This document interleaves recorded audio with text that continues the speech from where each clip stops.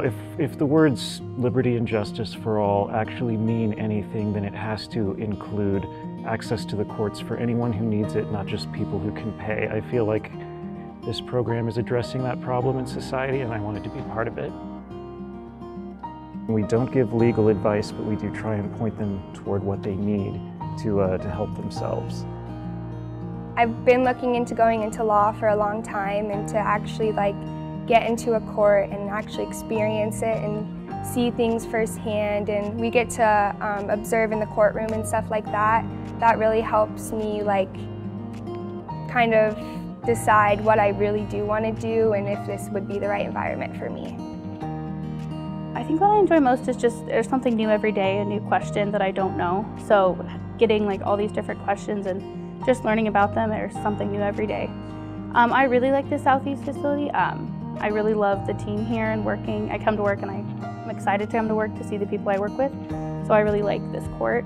I really like the exposure into not only the civil side, but the family side as well. We see a lot of divorce cases and custody cases come through, and that was something I never had experience with or any exposure to when I was younger, so that's been really unique. Unfortunately, at Northeast we don't deal with criminal, but I know that downtown you have that opportunity to see more of those areas as well, so that's a really fun part of being here.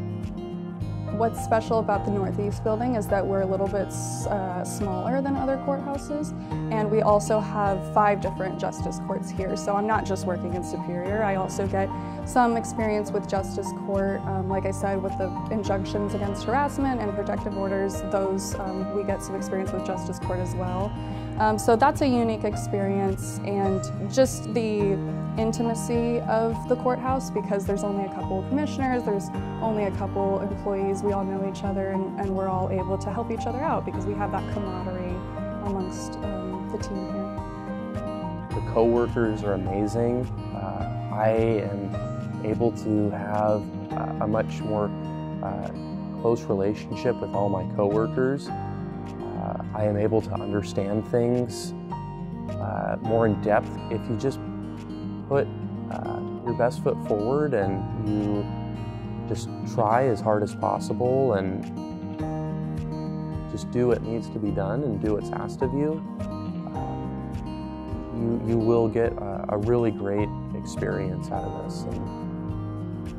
Not everyone can afford attorneys, and not everyone deserves the representation and to be able to go through the justice system and understand it. And if there's financial difficulties or things like that, it doesn't mean you shouldn't be represented. So it's important that we give the public the tools to be able to do that.